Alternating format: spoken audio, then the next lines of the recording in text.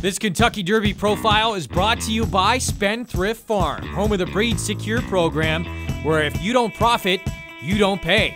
Visit spendthriftfarm.com for details.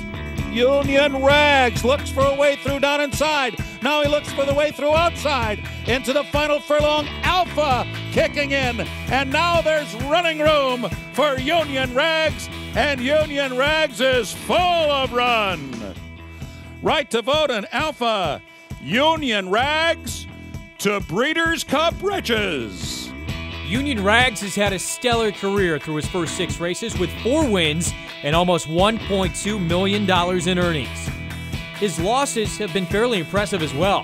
His first was a narrow defeat to Hansen in the Breeders' Cup Juvenile, so narrow that one jump after the wire, he passed Hansen. Following that Breeders' Cup loss, trainer Michael Matz gave Union Rags a winter break, but he was ready to roll in his 2012 debut in the Fountain of Youth. Coming to the wire, oh, what a comeback! Union Rags! Union Rags made his final Derby prep in the Florida Derby, a race that saw him lose for a second time, battling through traffic, trying to find a path to the finish line.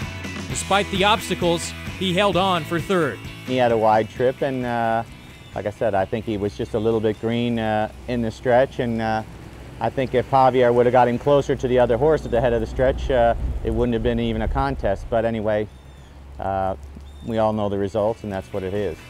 Now it's on to the Derby with plenty of seasoning and a Derby-winning trainer in Michael Matz to guide him. And that's another Kentucky Derby profile.